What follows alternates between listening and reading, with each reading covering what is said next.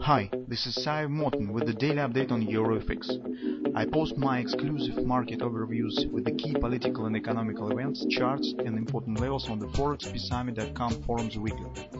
This short video is a response to rapidly changing situation on the currency markets and should help you to stay on top of the game and be profitable. I suggest you to visit ForexPeaceArmy.com forum and read my analysis for the week before watching this daily video. Finally, guys, let's take a look today on Bitcoin market. This is the third video for today's session. We haven't taken a look at it through the week. Actually, we have made the video in the beginning of the week, and since then, market mostly was showing the agreement with our suggestion. But at the same time, currently, we need to take a look at it because the overall price action stands slow, and it could mean something. First of all, it seems that market a bit too busy with the forex market, with the gold market, because a lot of events have happened this week. So you probably heard about the elections in the United Kingdom, and it has made a strong impact on the Great British Pound, on the euro currency. So big volatility on the stock market again.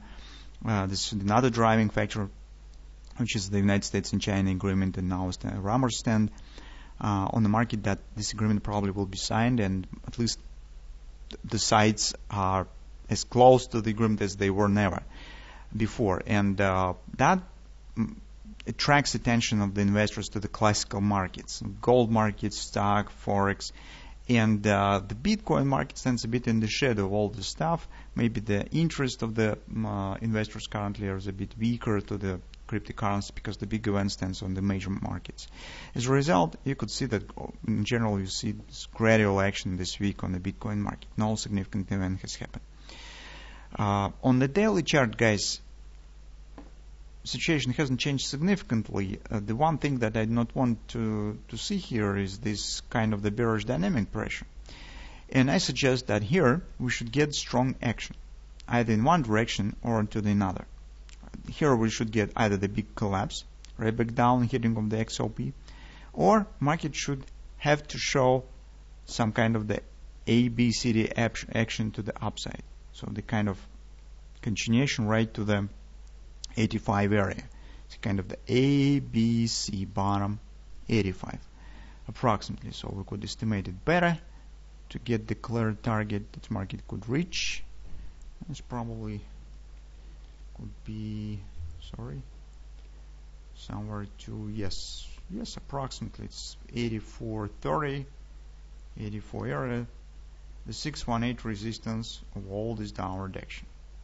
So that's potential upside target. Why we think that upside target is also possible, so upward could continue upward action? First of all, because trend still stands bullish. Second, overall price action here stands too slow, so it's not really, as usually market shows the continuation. Once market is turning down, it usually happens faster, some acceleration. But here it's mostly gradual action here. It makes me think that we could get this kind of action on the market. We could get the Gartley steeple to buy with the potential reversal around 618 support. This already has been tested at 71 area. And here market could reestablish the upward action again. The triangle that we have discussed previously indeed has been broken down, but this overall action stands very gradual and slow, which means that we do not have yet the continuation of this momentum. This is mostly kind of the retracement action. That's another reason, as I said, why I think that upward actions here are still possible. So what does it mean? It means two things. If you have the bullish view and you would like to take the long position, keep an eye on this Gartley steeple to buy around 71, or around, better to say about 70, 69.85 if we will take close and precise ABCD target. So that's the area to consider taking a long position. Bears should wait for two things.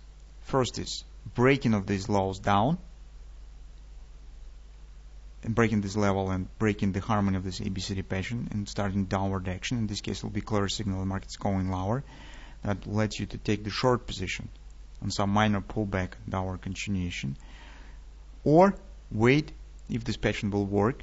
No breakout here will follow. Market starts moving higher. In this case, wait for the ABCD to the 85 area completion. In this case, we will get daily Gartley steeple to sell, and that will be another chance to go short. Until these two moments, it's better to not take short positions until breakout of the major support or until the completion of the ABCD upside target. Only in these two situations you could take a short. Before that will happen, better to not take the short position. Buyers, as I said, could consider these garter stipple to buy patient.